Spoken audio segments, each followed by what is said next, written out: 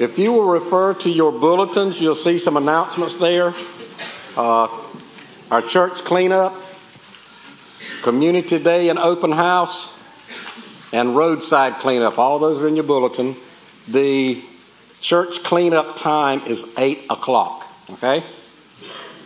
This afternoon, the Brotherhood and WMU have a meeting at 4 o'clock.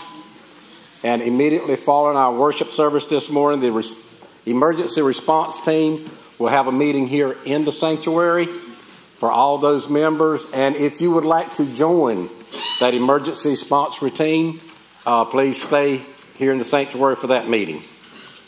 On April the 16th, the student ministry and their parents will have another meeting concerning their trip this summer. Just be aware of that, April the 16th.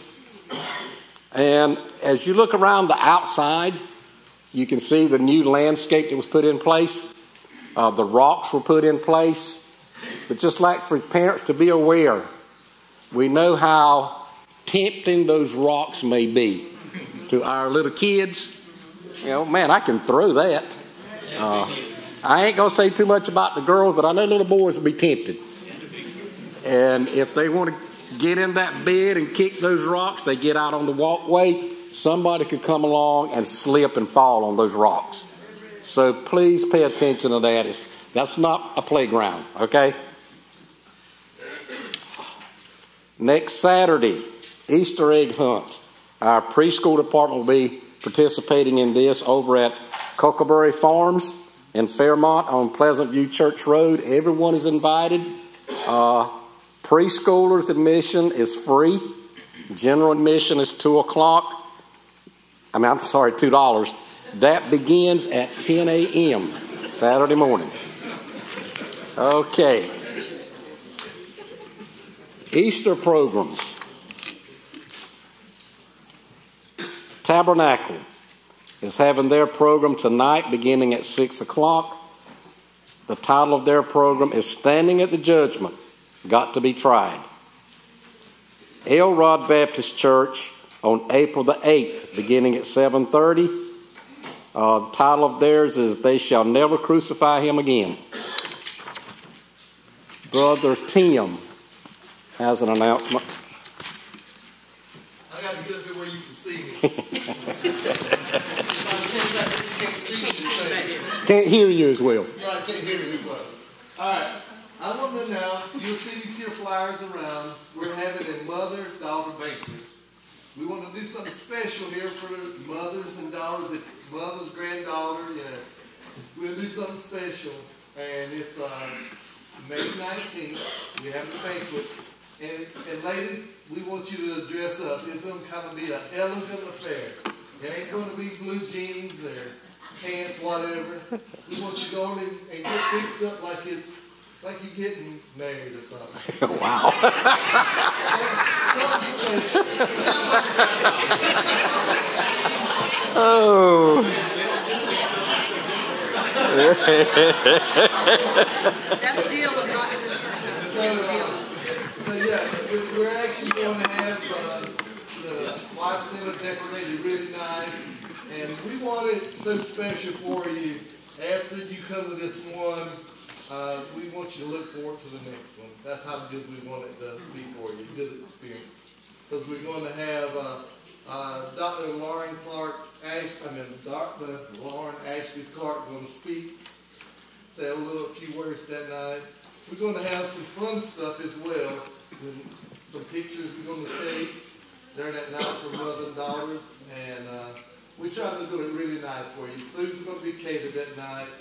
And you'll be served by, no women will be working. It'll be all men, males will be doing the serving and whatever that night. So we're going to have it fixed up special for you.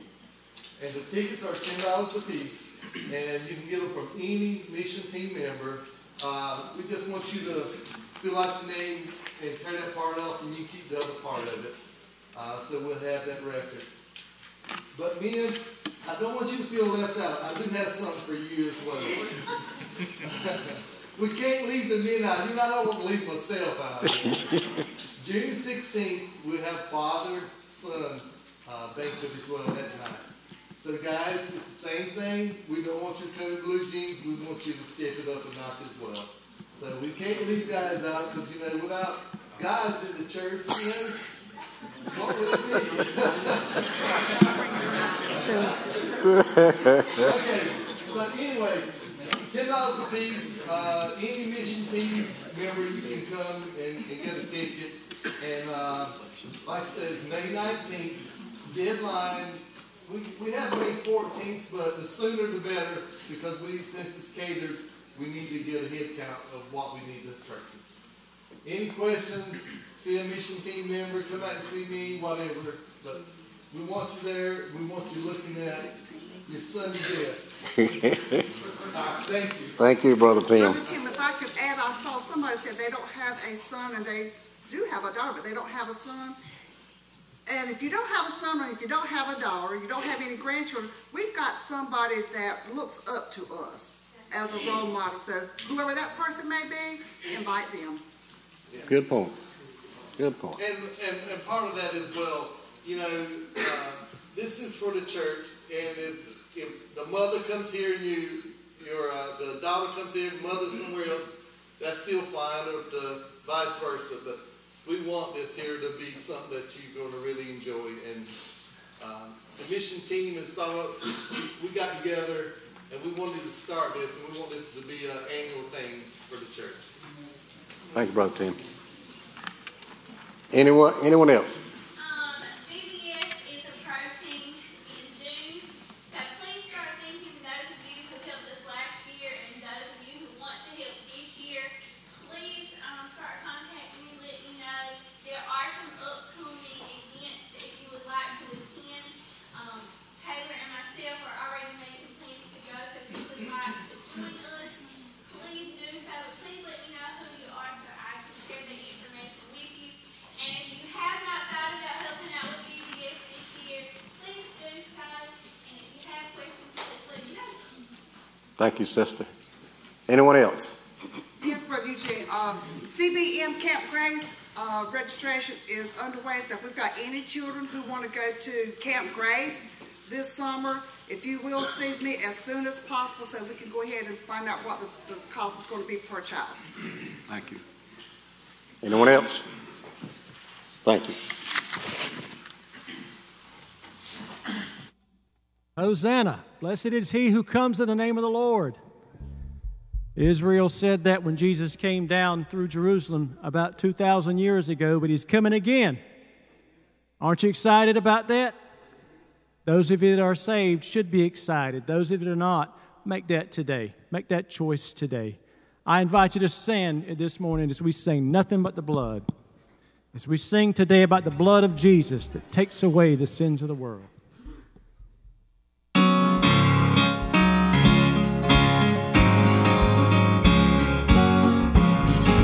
What can wash away my sin? Nothing but the blood of Jesus. What can make me whole again? Nothing but the blood of Jesus.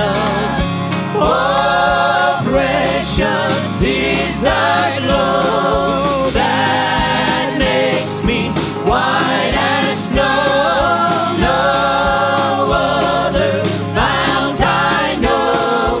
Nothing but the blood of Jesus. For my pardon this I seek.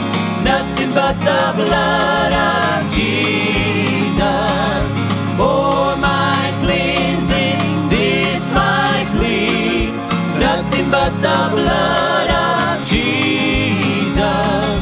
Oh, precious is thy glow that makes me white as snow. No other fount I know. Nothing but the blood of Jesus. This is all my hope and peace. Nothing but the blood of Jesus. This is all my righteousness. Nothing but the blood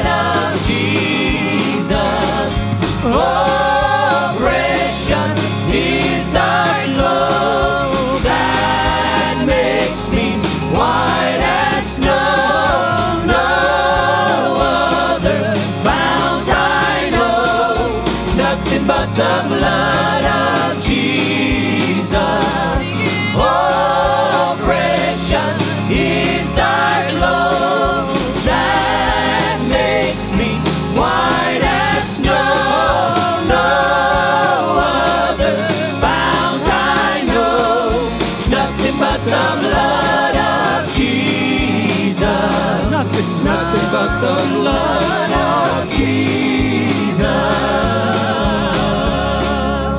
Amen. Remain standing as we sing The Blood Will Never Lose Its Power.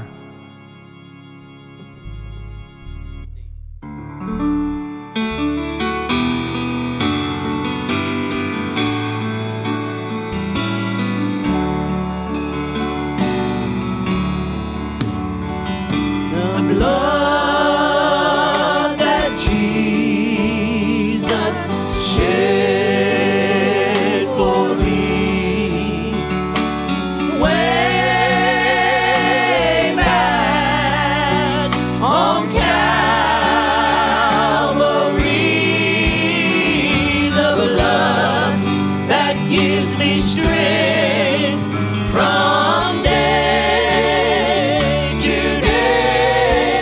It will never lose its power, because it reaches to the highest mountain, and it flows to the lowest valleys. Oh, the blood that gives me strength from day to day. It will never lose its power. Well, it soothes my doubts, and it calms my fears, and it drives away all my tears. The blood that gives me strength from day to day. It will never lose its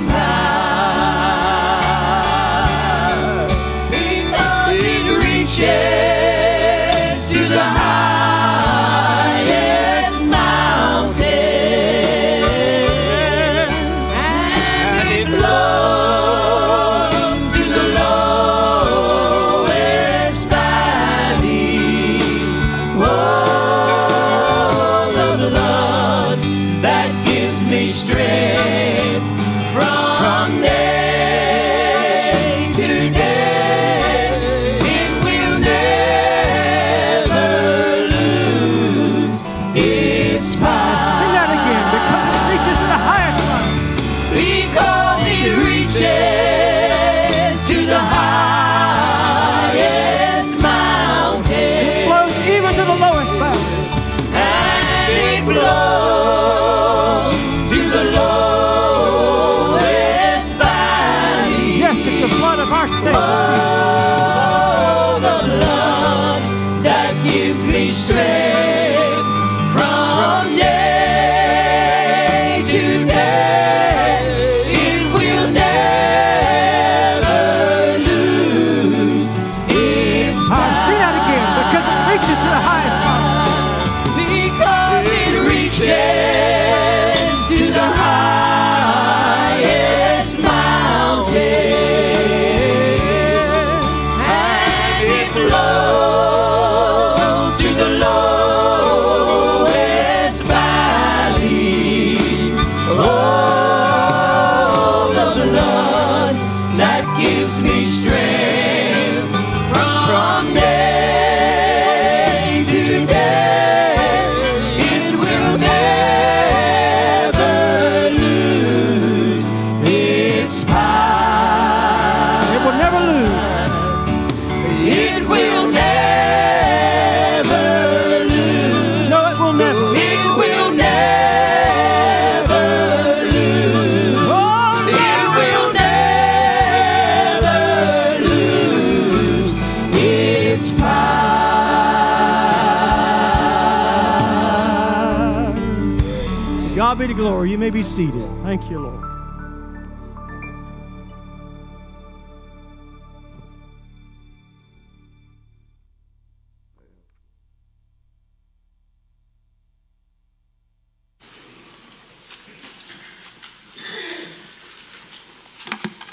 Good morning. Good morning. Can I use some Robeson County language this morning? Go ahead. Y'all people sound good this morning. Turn with your Bibles to 1 Corinthians, please. Chapter 15. I'll get it right in a minute. We need to laugh once in a while, don't we? Amen. Mike, I guess you're rubbing off on me, son. Chapter 15 and verse 37. One verse. I'm not taking it out of context. It's one verse. What I'm going to say to you in just a moment. But thanks be to God, which giveth us the victory through our Lord Jesus Christ. That's the victory. Now I want to read a little poem here for you, if you don't mind. I want to share something. I didn't never realize this, Brother Cornelius. The day that you got saved, you enlisted in an army. Very day. Never thought about that. I tried to stay away from the military. Some stayed long time and some stayed short time. But we are soldiers in the kingdom of Christ. Few of us knew the day we became a Christian was the day we enlisted in the armed forces. To be a citizen of the kingdom of God is to be a soldier in its military, and victory belongs to those whose hearts are completely within God. We may wonder in the fallen world why often seems to elude us, but the problem is likely in our deficiency of victory. How we define victory. How do you define victory? We always win? Well, folks, let me tell you something this morning. Those of you that is Christians, us as Christians, we're already winners. I don't have to wait till tomorrow, Brother Cornelius. I'm a winner today. And I'm going to be a winner as long as God is on his throne. And how long is that? Throughout all eternity. I may not even make it to captain or colonel or something like that, but I'm going to be victorious.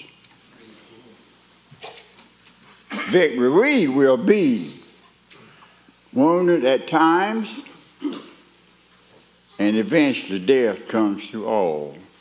But for the faithful,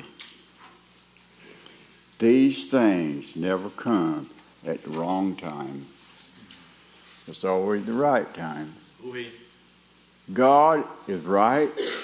God is true. And never without a promise. You'll read, I'm sure you do in your scriptures, God promised this, God promised that. And guess what's going to happen? His promise will come to fruition. You can count on it. You can take that to the bank. The bank won't take it, but you can take it to the bank. That's a promise from God. It's not from me, it's God's word. A wise assessment of our struggles will always include the glorious facts Almighty God fights on behalf of those whose hearts are his. We have a warrior that's fighting for us, brothers and sisters. I can't fight these battles on my own. I got to have help. And my help comes from above. Our Lord and Savior, Jesus Christ. When we look at the problem with the sense of defeat, we are not wise to the reality of God's power and his promises. We must always know who holds victory in his hand, and we must never lose heart because he's victory. God won the victory. He was on the cross and said it was finished. It was done. We're all winners, those of us born again Christians. Any prayer, praise, prayer requests?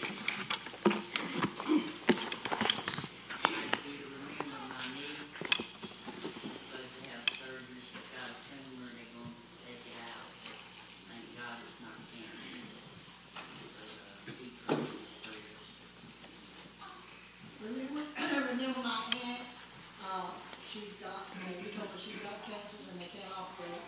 But she's going to have to take radiation and chemotherapy. So I think it starts this week. So remember her.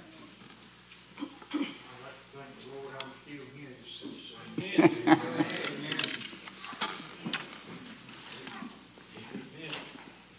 Mrs. Curley, remember Donovan? He's going to be deployed at the end of this month for 6 months. So remember his wife and him in prayer. You know, he's a newlywed. He's going to be away from his wife for 6 months. And just remember his whole platoon, the ones that are being sent out, and the Lord bring them back home safely. Brother Curl, I'd like to just thank the Lord. Some of you may think this is kind of petty, but to me it's a big thing. In our department this morning, we had 2 classes that had 100% enrollment. Those that was on our class rosters, everybody was here today. So that's where the praise the Lord.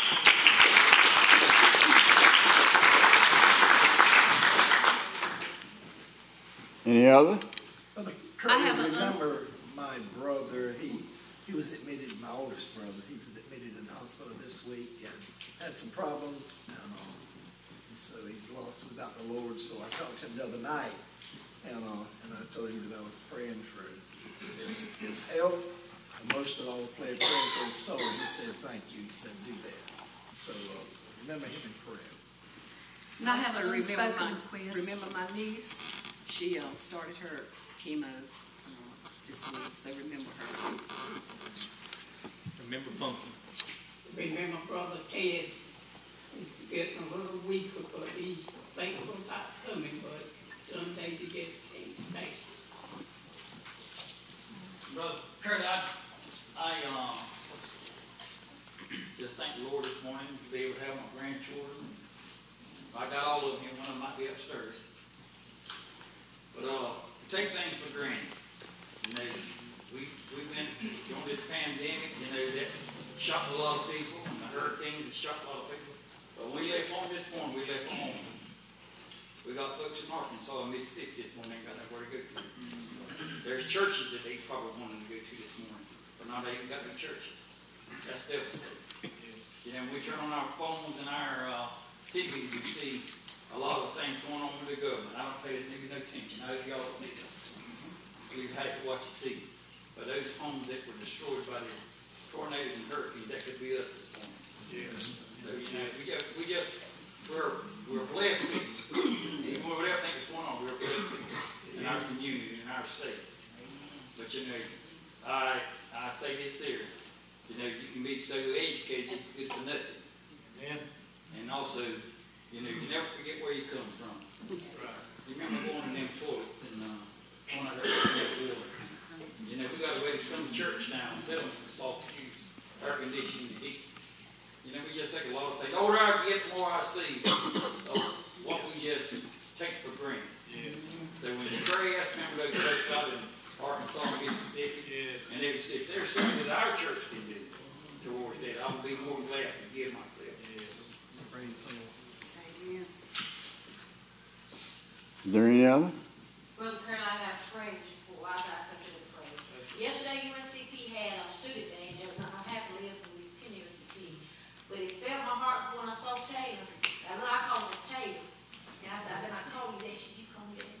And I looked around and I saw Jamie Freeman. That's Lori's niece. I'm her, like back in her nephew. Then I saw my daughter-in-law. It felt good. Breeder Bryce was everything as well. But Taylor got up there to speak with Jordan and Jordan. She made them feel like they was appreciated. They were loved. We want to come to Pembroke this coming year. But I said, I just want to let the church know how proud I was. I was telling how proud it made me feel. Yes. Thank you. See that chat when she was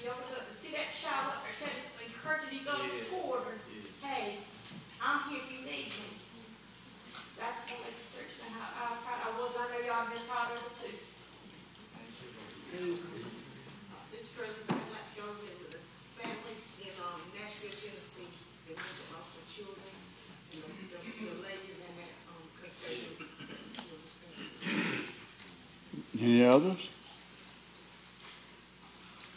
I'd like to remember that Jacob's family came out normal. Yeah, I shall continue to remember Mark. He's still with us. Yeah. What the purpose is, I don't know. But God knows. Pray for Mark. Pray for yourself. Pray for the church, our church family folks. We need to get out of these walls and get out there. You know what's happening? People's lost, people's dying on their way to hell. We need to be telling them about it. Brother Don, if you'd take us to the throne of grace, I'd appreciate it, brother. Brother Don, let me make one more prayer request. I want us to remember our children and our schools. We still have children bringing guns to school. And it's not somewhere else on the TV. It's right here in Robinson County. And it's just by the grace of God that nothing has happened. And I'm not talking about empty guns. I'm talking about loaded guns. So I just want us this morning to remember that situation. Because, we keep seeing it on TV. But I pray, God, that it doesn't grace, our doorsteps. But it's happening. It happened this past week.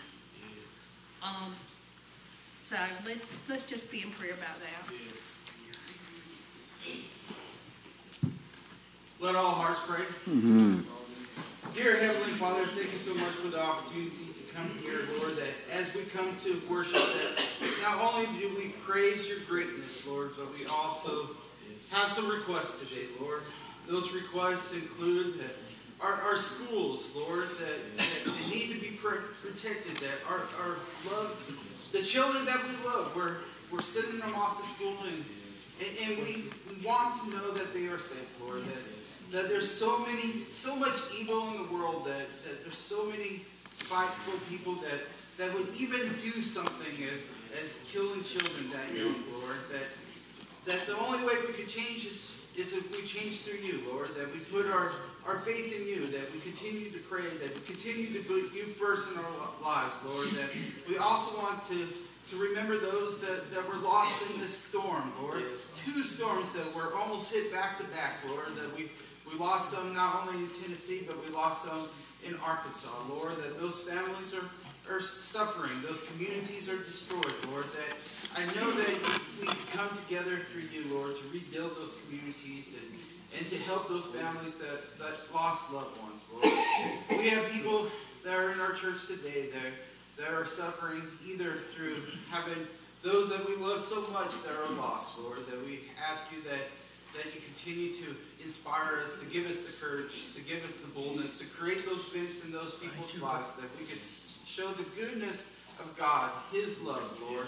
We also have those that are in our family that are sick, that are suffering from cancer or other diseases, Lord. I even saw someone yesterday that was suffering from cancer, but was still working at a store selling stuff, Lord. That I ask you that you continue to touch them, to heal them, Lord, that only you and only you could heal those diseases, Lord. We have those that have lost loved ones just recently, that have gone through some funerals and really are suffering and need your comfort, Lord. I just ask you to be there with them, Lord. I also ask you that your presence would be here today in today's service, as our pastor comes up to preach the Lord of the Word of God, Lord. I ask you that we all come here to give, Lord. I think that's why we come to worship, is to give to you, Jesus, that we give to you in song, we give to you in praise, we give to you in silence and in solemnness, Lord, that we just here to serve you, to show you the love. I know that in return you will give us much blessings. I ask all this in your name, Jesus Christ. Amen. Amen. Amen.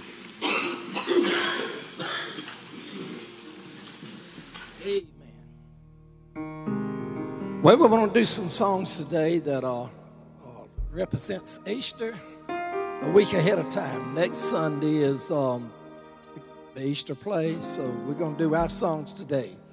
Worship with us on a song that says, "Worthy is the Lamb."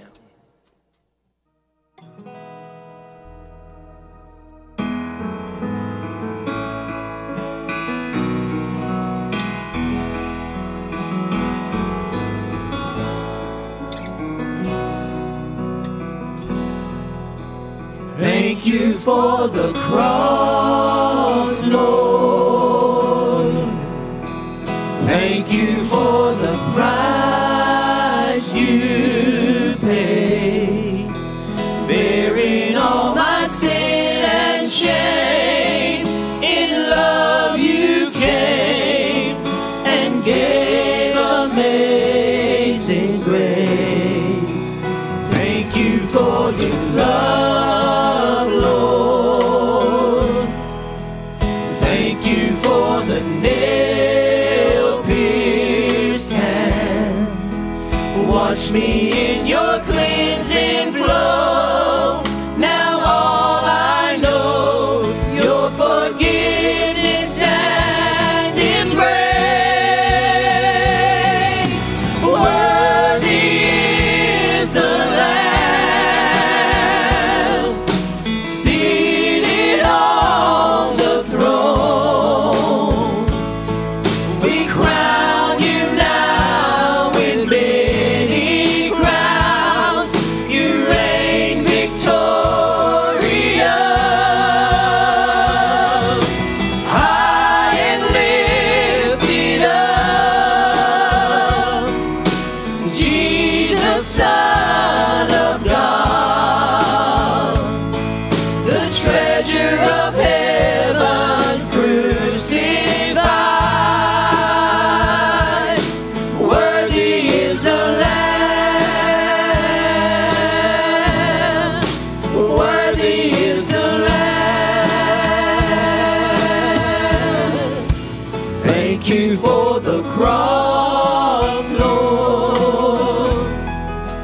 Thank you for the price you paid, bearing all my sin and shame. In love you came and gave amazing grace. Thank you for this love, Lord. Thank you for the nail-pierced hands. Wash me in your cleansing flow. Now all I know, your forgiveness and embrace. Worthy is the Lamb seated on the throne. We crown you now with many crowns. You reign victorious, high and lifted up, Jesus, Son of God, the darling of heaven crucified. Worthy is the Lamb.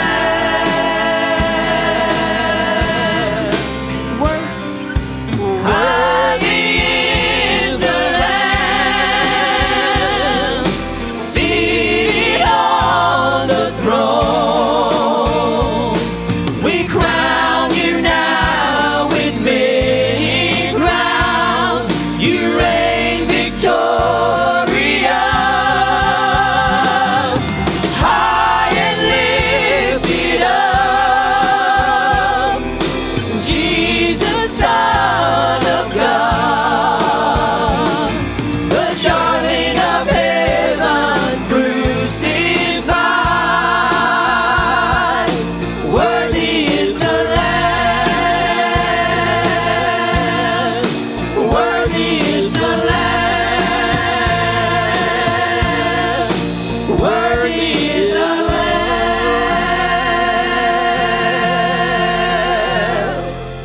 Amen.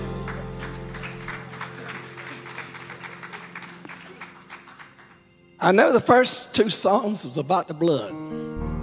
This one is about the blood. And that's what it's all about, is the blood. Praise the Lord. Worship with us as we sing this blood. Amen.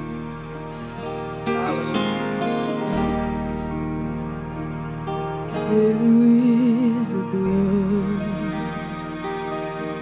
that cost a life.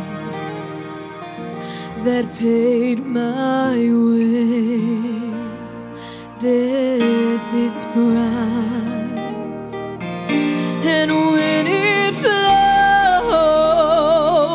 down from the cross, my sins were gone, my sins forgot.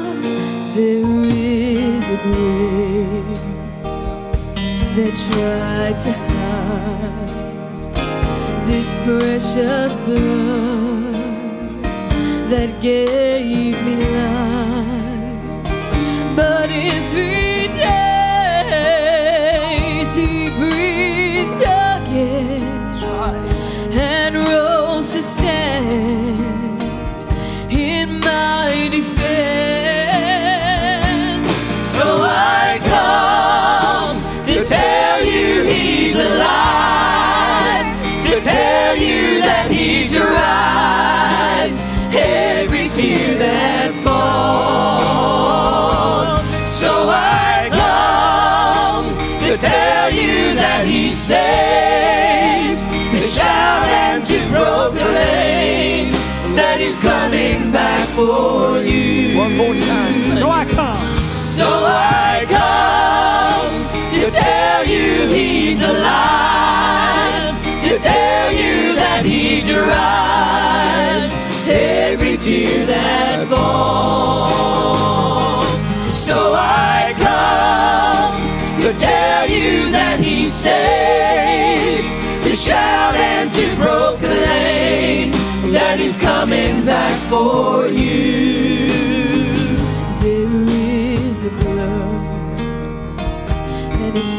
It's the blood, it heals the sick, the lonely find. It has the power to free the bound, as chains they fall upon the ground. So pour it out to cleanse my soul, and let this liquid glory flow, because he lives to make me whole. I owe my life. Stand and worship with us on this chorus, would you? So I come to tell you he's alive, to tell you that he dries every tear that falls. So I come to tell you that he saves, to shout and to proclaim that he's coming back for you. So I come to tell you he's alive, to tell you that he dries every tear that falls. So I come to tell you that he saves, to shout and to proclaim that he's coming back for you. What can wash? What can wash away my sins? Nothing, nothing. What can make me whole again? Nothing but the blood, nothing but the blood. What can wash away my sins? Nothing, nothing. What can make me whole again? Nothing but the blood, nothing but the blood. There is a grave, and it tried to hide this precious blood that gave me life.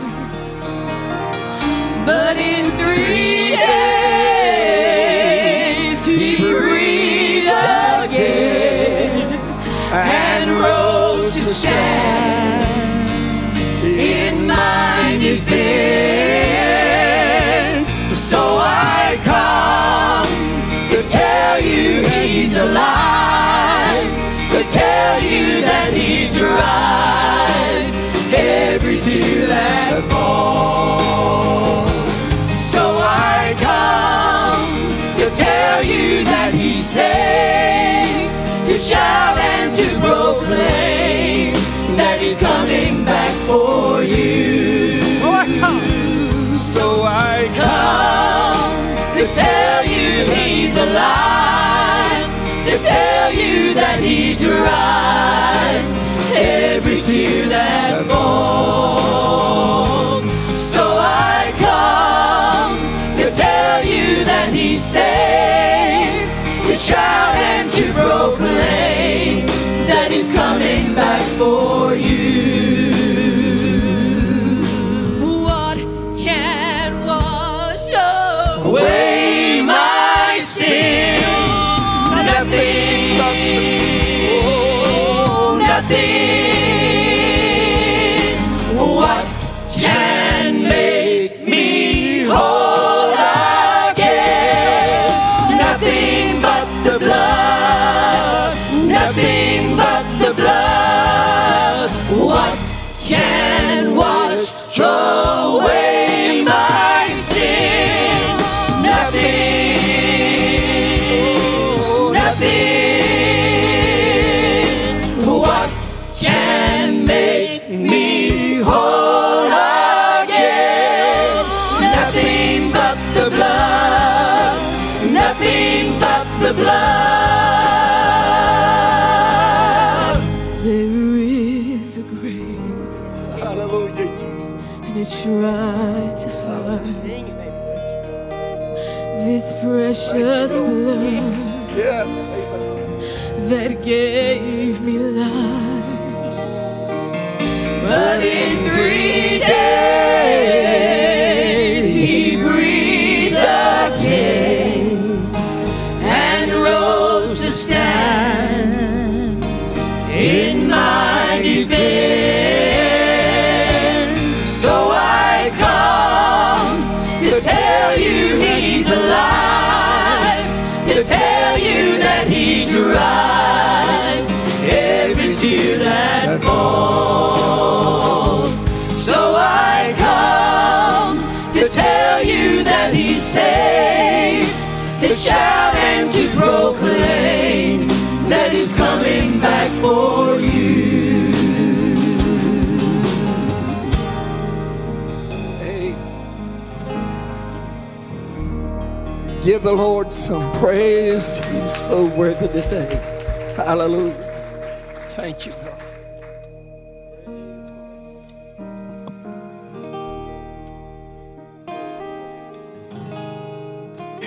Thank you, God.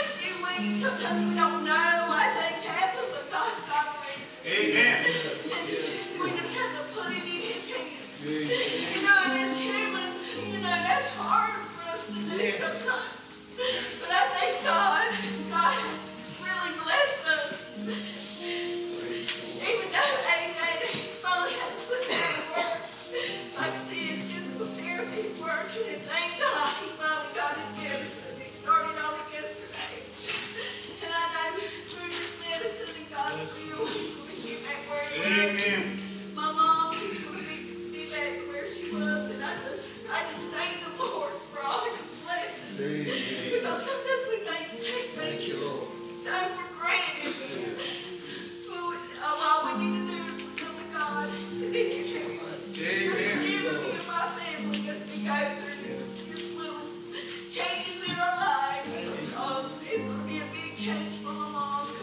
used to get up and just doing whatever she wants, but she's got to slow down now, and I think she sees that. But just remember us, and thank you for all your prayers. How much that it does for you. Just continue to pray for her and AJ, that they'll get back to where they need to be. And just thank you, Lord.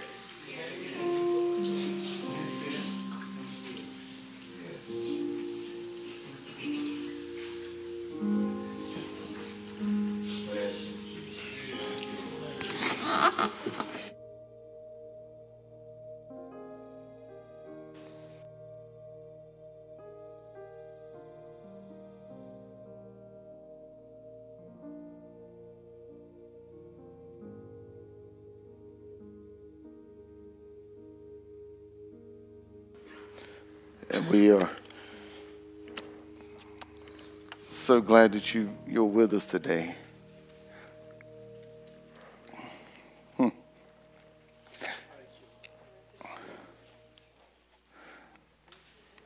We have so much to praise Him for.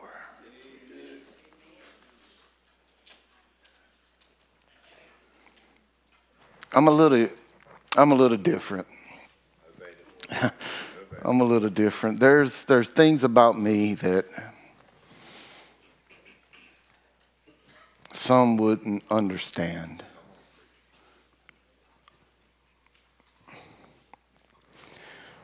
When things are just hard for me to talk about, I'll choose not to talk about it. If it means not letting someone in. Often, I'm finding more and more I can bear through the power of the Lord. Things most people would say I shouldn't bear. Most would say I should let others join in with me. But when it gets just hard to talk about, some of you understand what I'm saying. There's some things when you say it, it becomes real. And as long as you're just praying about it, it's not so real.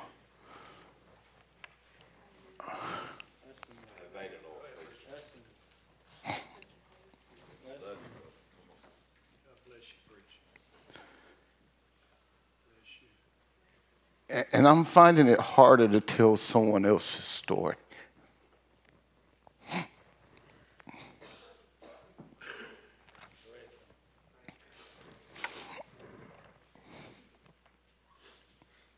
About a year ago,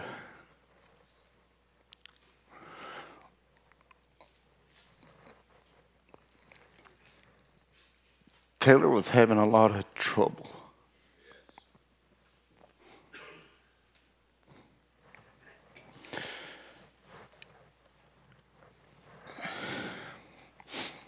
One person I decided to really confide in.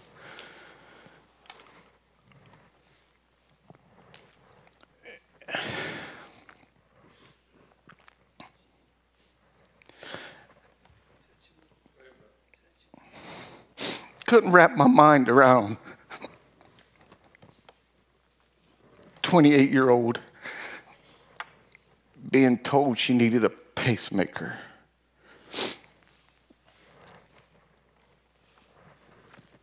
I couldn't talk with her about it, couldn't talk with Iola about it, because I couldn't get it out. I hadn't talked to you about it because it was not my story, and we got just so many things going on in everyone's families. But I knew I could talk to God about it.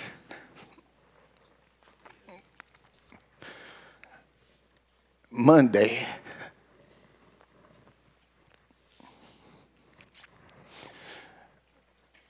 Iola's birthday. Her and Taylor went to Raleigh together to see her cardiologist.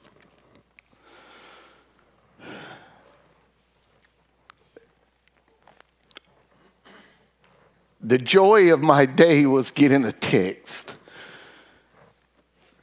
where the doctor is saying that she can wing off of her last heart pill and that our heart is fully functioning properly.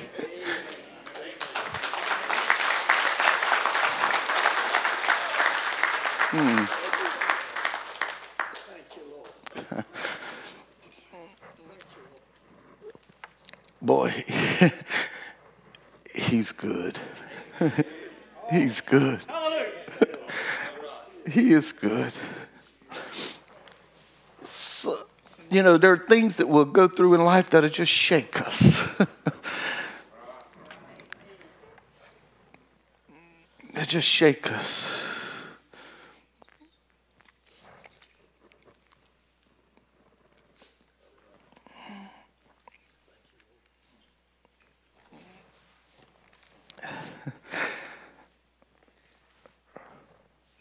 And I'm just shaken with joy.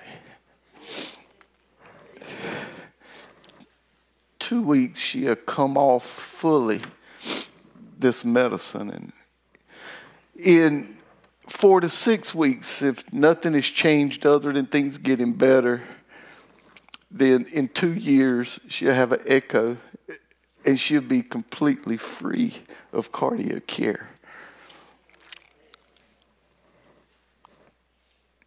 We thought we had all of this behind us until COVID hit. She got COVID twice.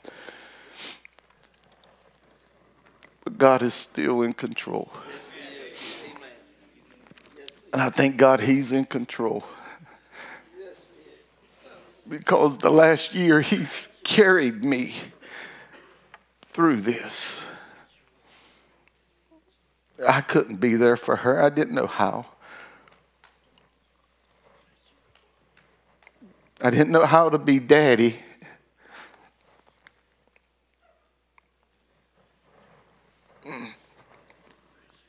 When I couldn't fix it. That's what we're supposed to do, isn't it? Men, daddies, fathers, supposed to be able to fix it when we can't fix it. The only thing we can do is go to the Lord. That might be our trouble sometime. Is trying to fix it. And sometimes he'll put us in a place where we know from the get-go we can't fix it. We just have to call on him.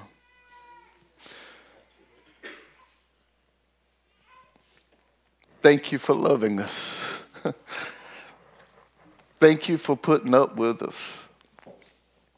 Thank you for the prayers that you pray on behalf of us. God is hearing them. And your love for us isn't taken for granted. If you have your Bibles, turn with us to the book of Matthew.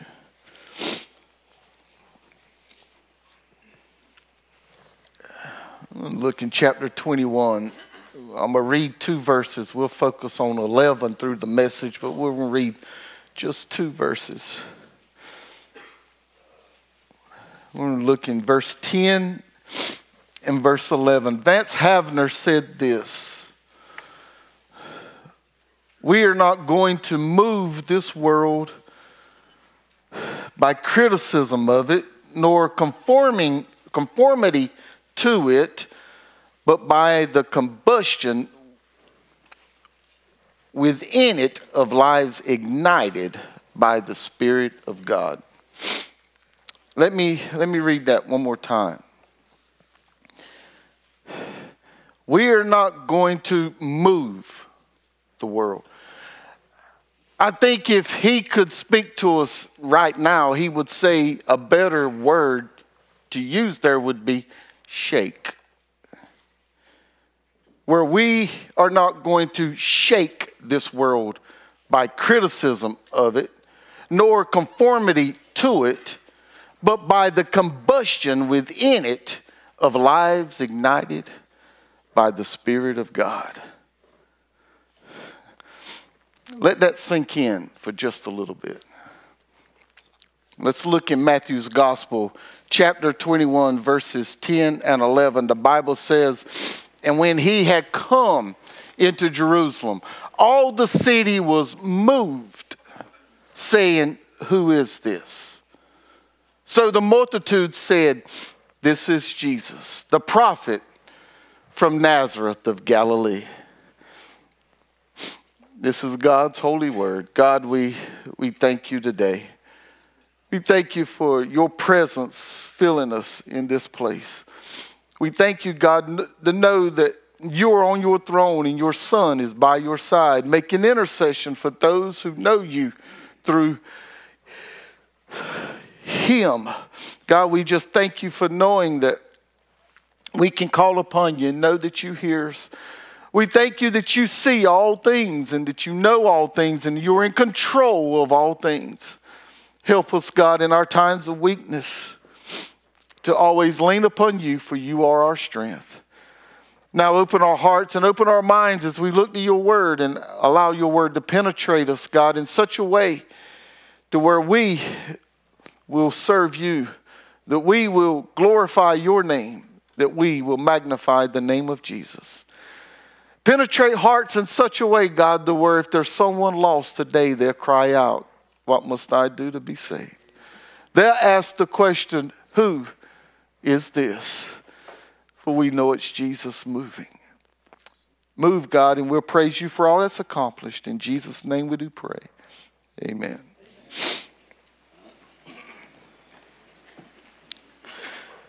Today, most of us anyway, we all know that today begins Holy Week. Today is what we call Palm Sunday. And this week it represents Jesus' last physical, earthly week on earth. His triumphal entry into Jerusalem was the very first event of the week. This took place on the very first day of the week. And then and even now it's still called Palm Sunday.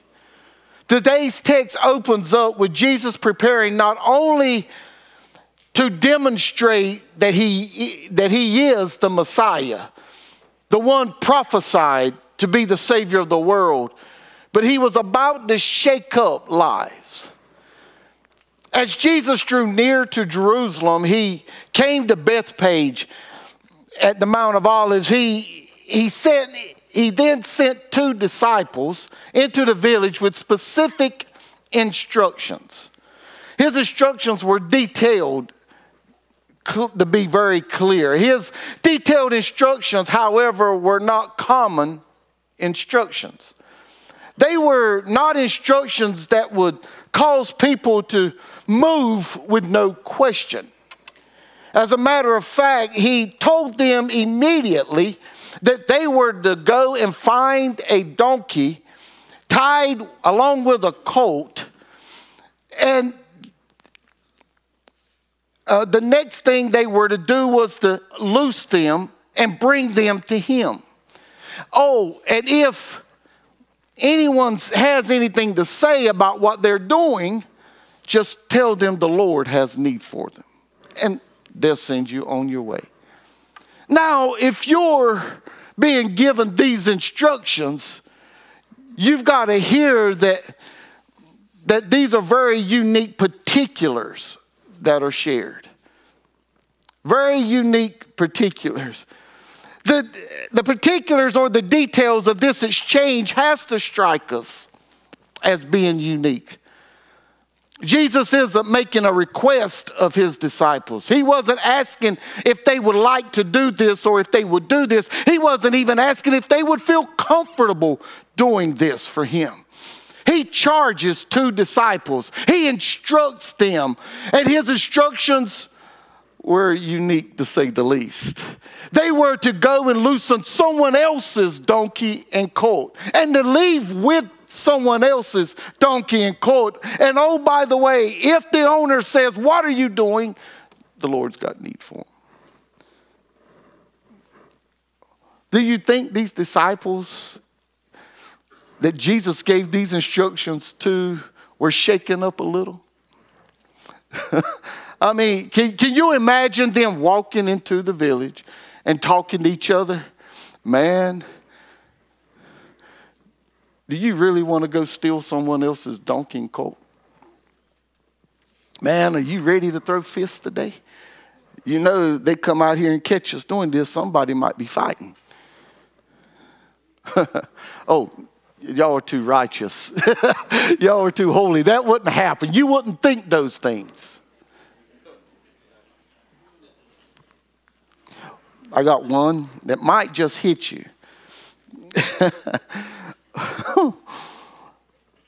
You know, I trust the Lord, but I don't know the owner. And I don't trust anyone I don't know. Yeah, that'll resonate with you, won't it? Yeah. You know, preachers often say, you know, I trust the Lord, I just don't trust the people. And you want me to go and set my whole livelihood based upon what people are going to do? Well, the Lord will take care of you. Yeah, he will, but people won't. Yeah, we don't trust people, right? Yeah. Can you imagine just how shaken and nervous these guys must have been as they were walking in this village after these unique particulars were shared with them?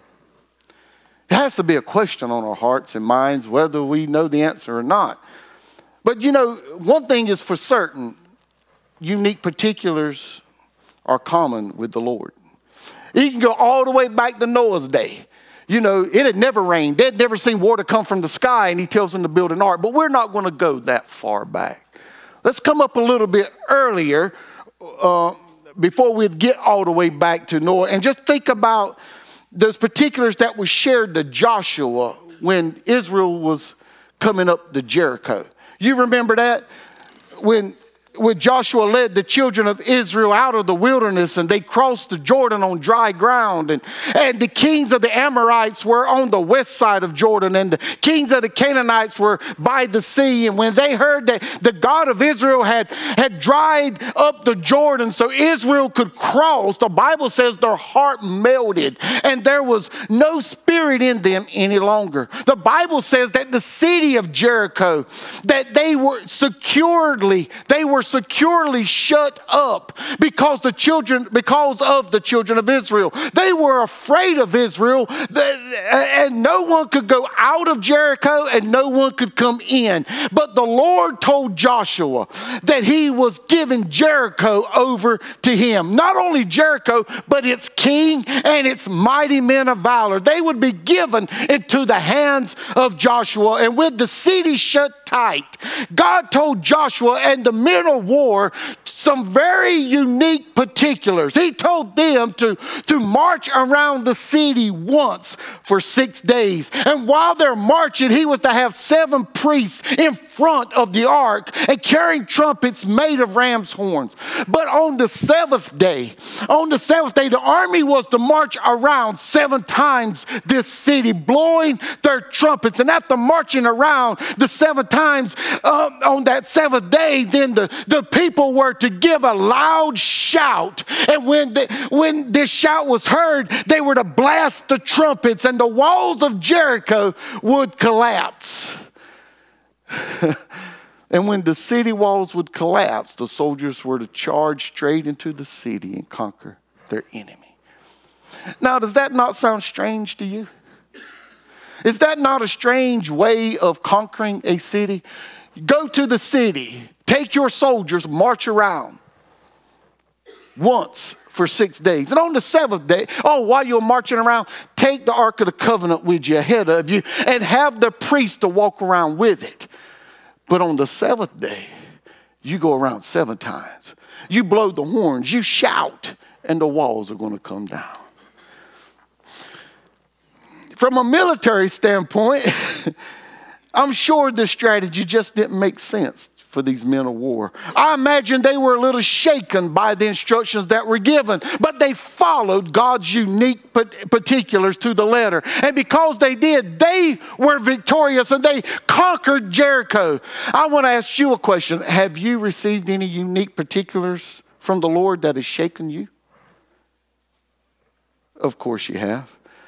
There are many here who have been born again. You're born again. You had received some very unique particulars. But you know, in a crowd this size, I would bet that There's some here who's never confessed Jesus Christ as their Lord and Savior. I imagine with a crowd this size, there's probably a few that have believed and confessed, but for some reason or another, they find themselves far from God and have wandered back into a life of sin. But God has given us some unique particulars, some specific details that we struggle with in order to be in a right relationship with God. The Bible says in Romans 10, 9 through 13, that if you confess with your mouth the Lord Jesus and believe in your heart that God has raised him from the dead, then you will be saved. For with the heart one believes unto righteousness, with the mouth confession is made unto salvation. For the scripture says, whoever believes on him will not be put to shame. For there is no distinction between Jew and Greek, for the same Lord over all is rich to all who call upon him. For whoever calls upon the name of the Lord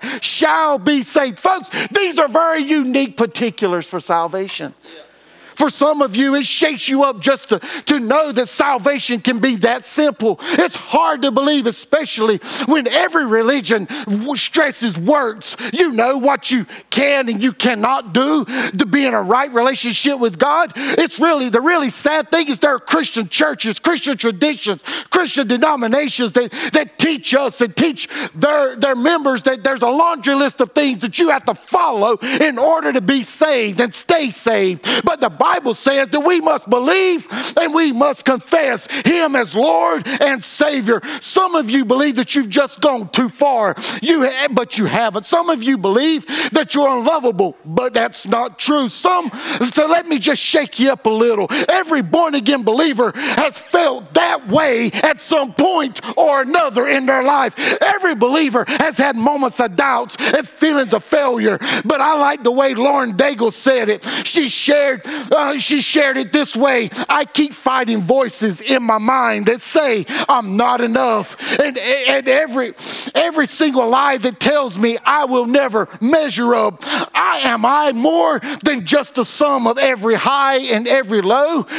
Then she cries out to the Lord, remind me once again who I am, because I need to know. And because she cried out to the Lord shared something with her that I think we all can benefit with. She goes on to say, you say I'm loved when I don't feel a thing. You say I'm strong when I think I am weak. You say I'm held when I'm falling apart. And I believe, I believe. You know the great thing about this? She says, when I don't belong, you say I am yours. Oh, man, to know that when the world is crashing down around us, when the world says we've gone too far for anyone to love us, he says if you'll call on him, he'll make you his. Oh, I wonder, do you believe? And if you will believe the unique particulars that he gives you in your life, you'll find that the only thing that matters is what he thinks of you. People may say, well, you're foolish to believe that. I'm okay for the world to think I'm foolish when the Lord says that I'm faithful. It's okay for the world to think I'm crazy when the Lord says I'm blessed. It's okay for the world to say I'm nothing when the Lord says, here is all that I have to give to you. That's what the Lord says is all that matters. He said, if you will believe in the Lord Jesus Christ and that God has raised him from the dead and confess him as your Lord and Savior, you shall be saved. Yes, when we follow his unique particulars, there's going to also be an undeniable praise that's given.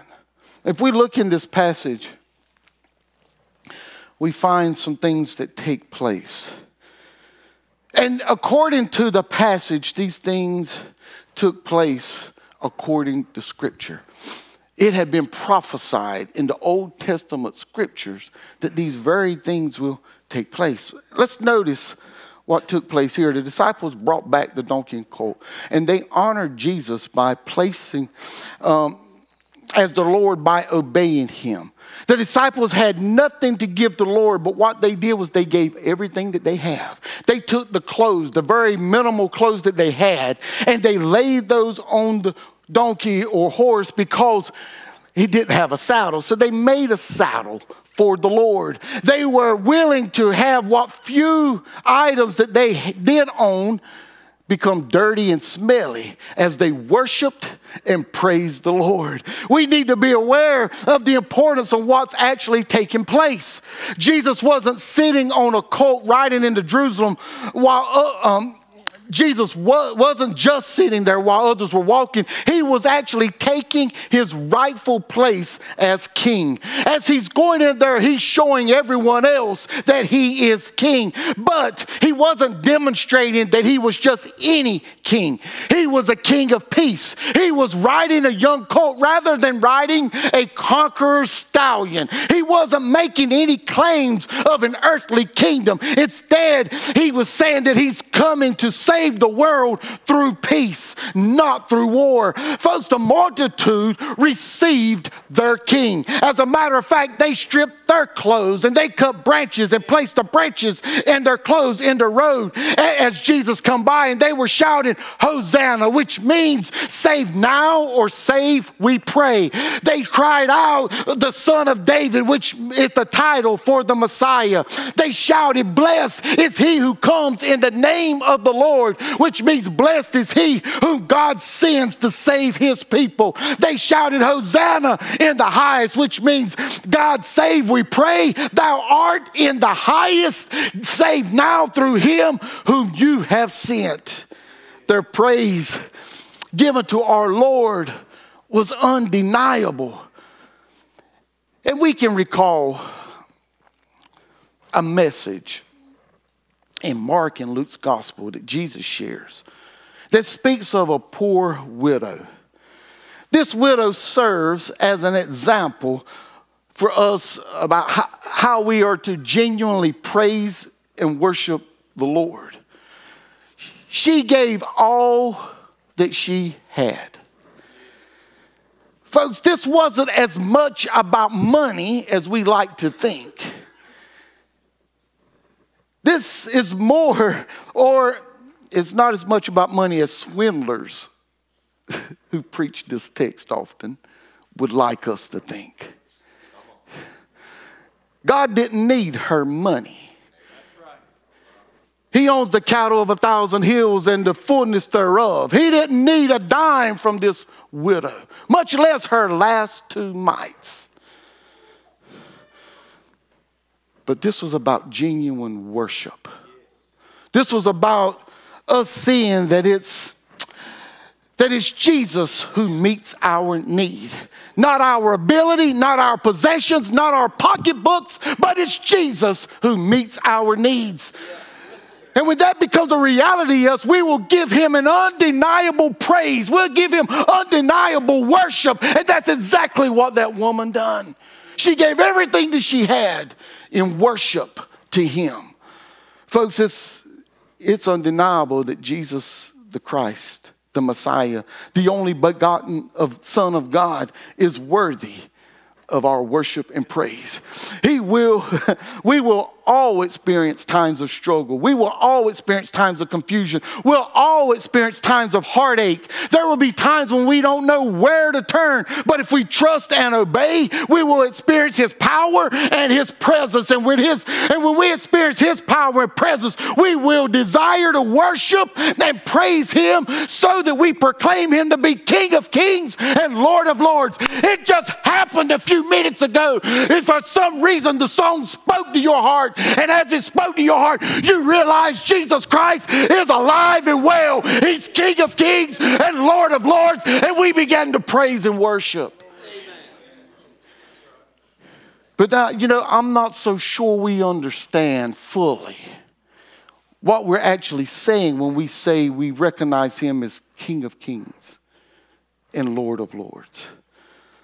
What we're actually saying is that he's king of our hearts. Ooh, we got too many kings in our life, and he's going to be the king.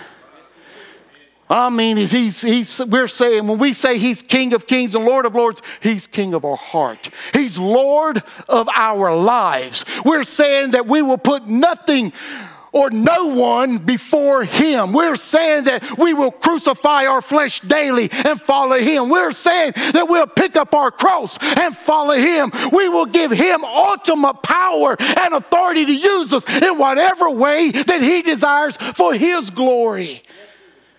And when we make him king of our hearts,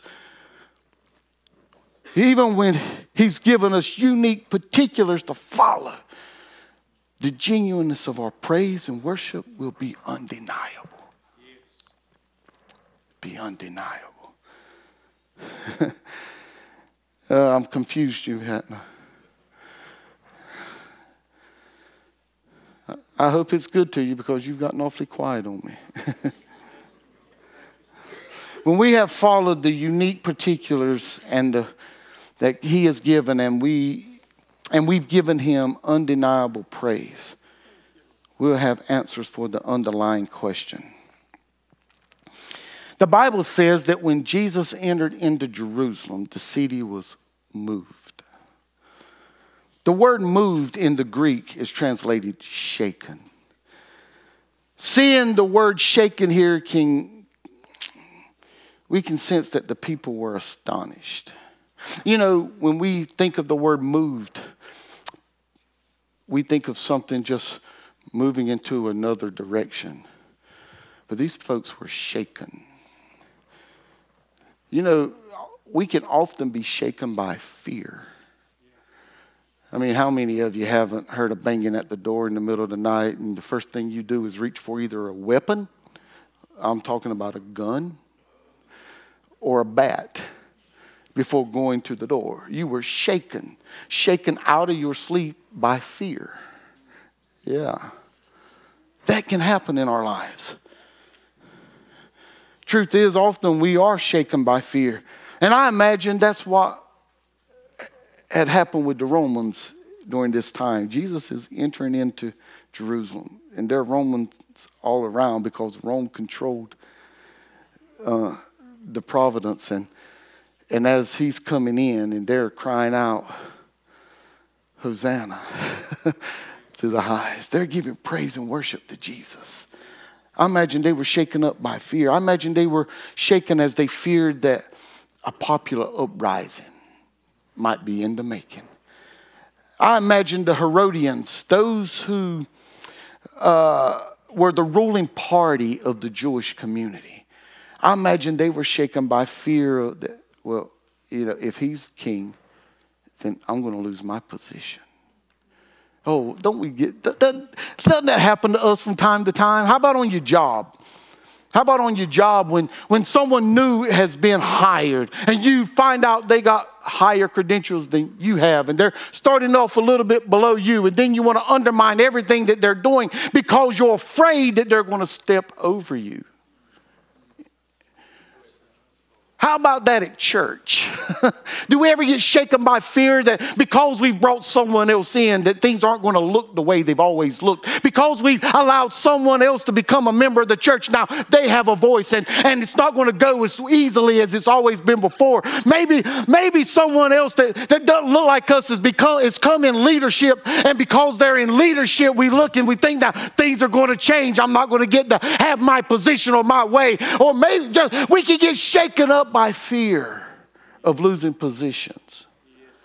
I imagine the Pharisees, they were shaken up to new depths of envy and malice as the multitude worshiped and praised this carpenter's son. Not a biblical scholar, but a carpenter's son. Now they're worshiping and praising him where they've come down through the family lineage to be the priests and the Levites and the chiefs among the people. How does it feel when someone from outside of the right family comes in? Does that bring fear upon us sometime? Listen, they were so shaken that they asked, "Who is this?"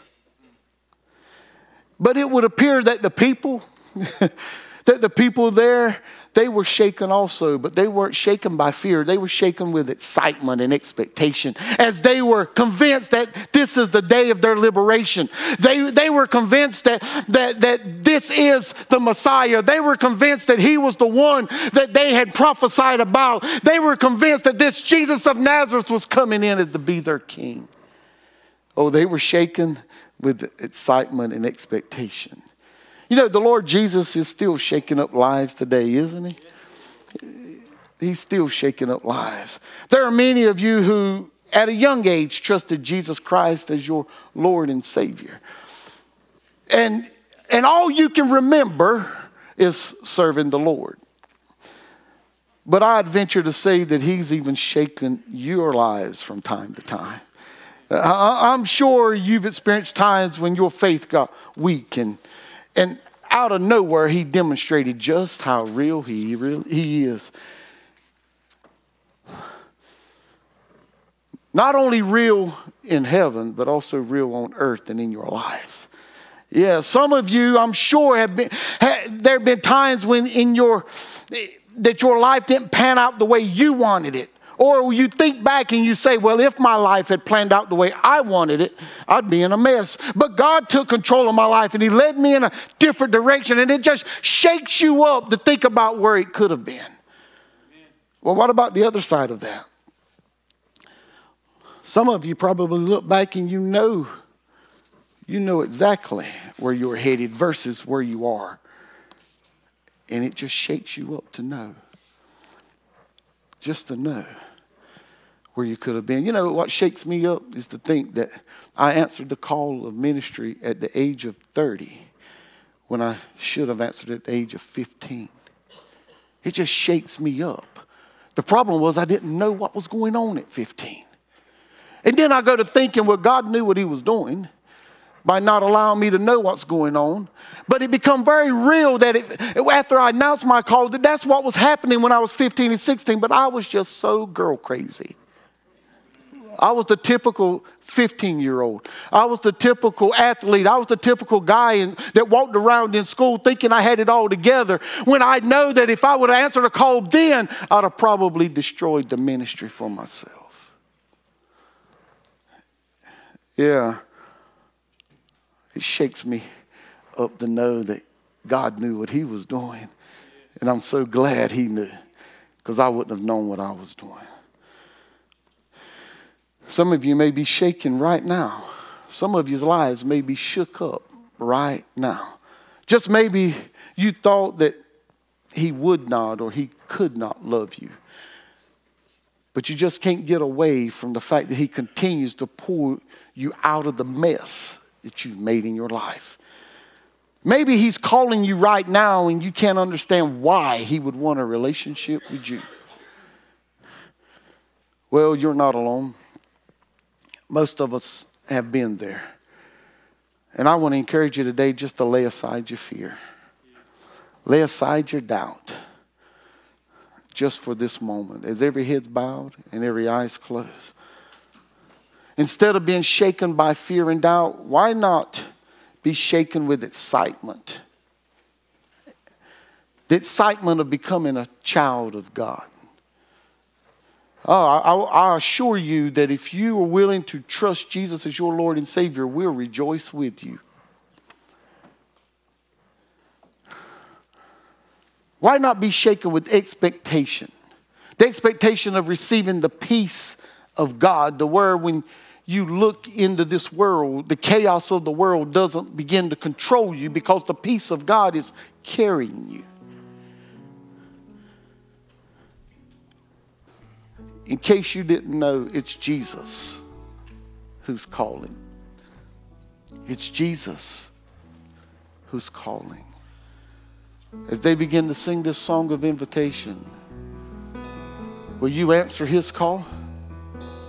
If you believe Jesus is the Son of God, if you believe he come to this sin-cursed world, lived a sinless life, if you believe that he died on an old rugged cross for your sin, and on the third day God raised him from the dead, you can be saved today if you're willing to confess him as your Lord and Savior. Would you as today? they gambled for the road he walked, they chose a worldly trail, not thinking about eternity as the soldiers drove the nails. Will we learn from what they done, or make the same mistake? Be all the world, my child, which one will you take?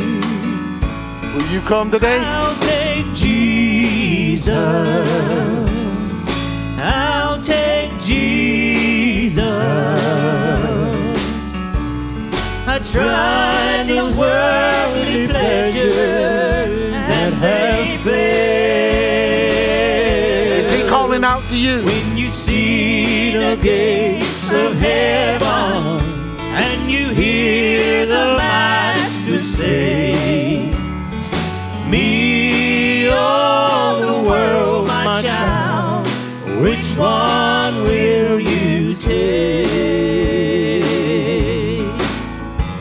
As the pages of my life have turned, time has rolled away. The greatest things that I have done, they're not gonna matter on that day. All my earthly treasures that I have laid away, they're gonna be just a memory. And this you'll hear me say, I'll take Jesus. Will you take him today? I'll take Jesus. He'll take you if you'll call upon him. I tried these worldly pleasures and had failed. When you see the gates of heaven and you hear the Master say, me or the world, my child, which one will you take? Oh, the world will let you down, but Jesus will hold you. He'll pick you up and he'll hold you. I'll take Jesus. I tried these worldly pleasures and they fail. When you see the gates of heaven and you hear the Master say, me or the world, my child, which one will you take? Me or the world, my child, which one will you take?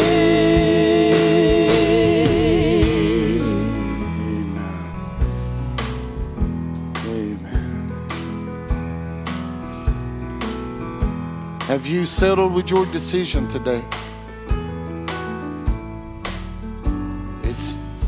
It's either him or it's the world.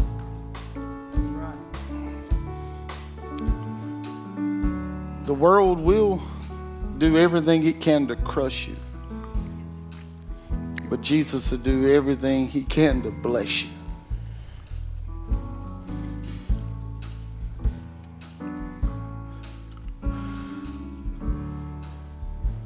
Is this world worth losing everything?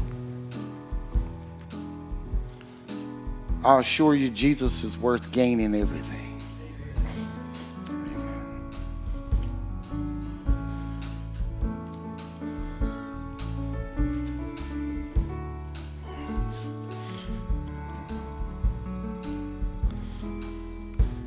We thank you. We thank you all for being here today. We pray that God has spoke to your hearts in one way or another. I pray that you have been encouraged to share Jesus with the world.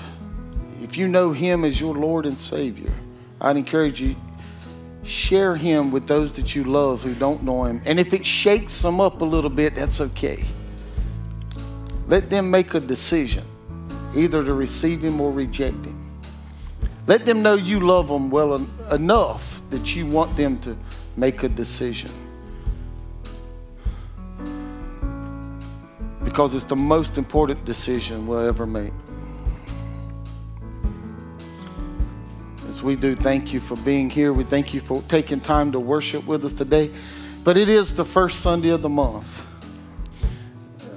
I imagine they remembered. It's the first Sunday of the month. April seems to be a busy month. And I imagine there was a lot of farmers who were anxiously awaiting wives to have their children so they could get back in the field with them as the crops were getting ready to start coming. So saying that, is there anyone whose birthday is in the month of April? So, yeah. Happy birthday to you. Happy birthday to you. Happy birthday, God bless you. Happy birthday to you.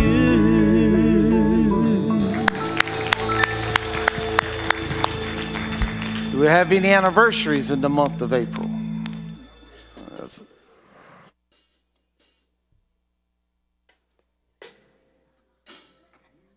Happy anniversary to you. Happy anniversary to you. Happy anniversary, God bless you. Happy anniversary to you.